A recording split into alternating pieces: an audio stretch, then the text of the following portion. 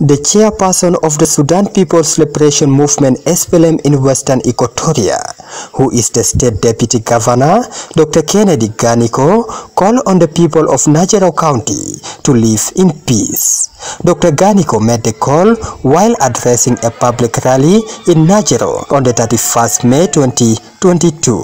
The rally is part of the ruling party's program of disseminating the revitalized peace agreement. أنا جيت برسالة بتسلام سلام يهو بيساعد عنا اللي قدام اتفاقية سلام ده لما أنه كلنا واحد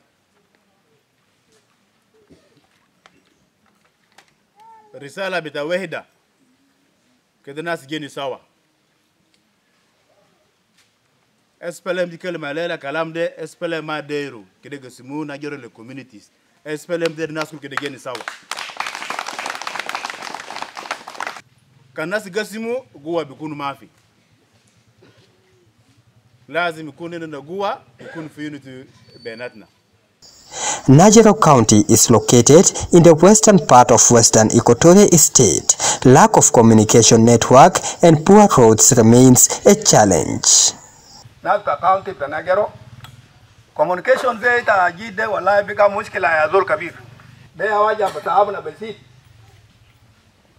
fa etnen bitao shari ta jid be de ya ita ka shok de au kita kan ka jata be memoria ana mutakid sar saba le gidam de bukun kap shari de mushkila de haja albu taabna. Women in Nagero County are facing a number of challenges on day-to-day basis, including lack of transport. Muwasalat, ashani dawur baw, namshu ze marindo ze duma, maindana muwasalat ya zol kabir betana. Udari sayiduna wanina win zatu tabanin, gudur bita sabun zatu maindana win. Nagero County is one of the 10 counties of Western Equatoria State, but it has been totally cut off with the other counties due to lack of communication services. But the people here are calling on the government of national unity as well as the ruling party, the SPLM, to restore telecommunication services in the area.